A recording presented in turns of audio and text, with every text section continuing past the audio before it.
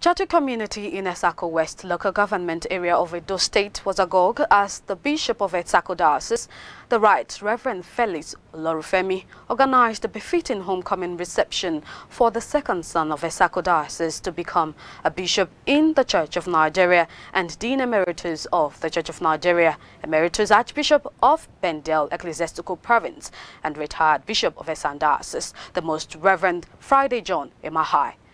Earlier in his homily at the Thanksgiving service of the retired Archbishop at St. James Church, Chatu, the current Archbishop of Bendel Province, the Most Reverend Dr. Cyril Odutemo, described Most Reverend Imaekhai as a father, shepherd, mentor and faithful steward of Jesus Christ, and also noted that Mrs. Teresa Imaekhai, Mama Testimony, is a hospitable and supportive wife.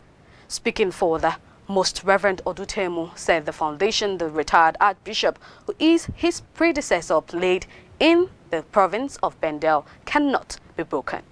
In response, the Most Reverend and Mrs. Imaekhai, who were full of jubilation, thanked the diocesan bishop and wife for all they put in place to organize the wonderful reception and reassured the diocesan bishop of his cooperation and commitment towards the success of his ministry and the growth and development of the diocese.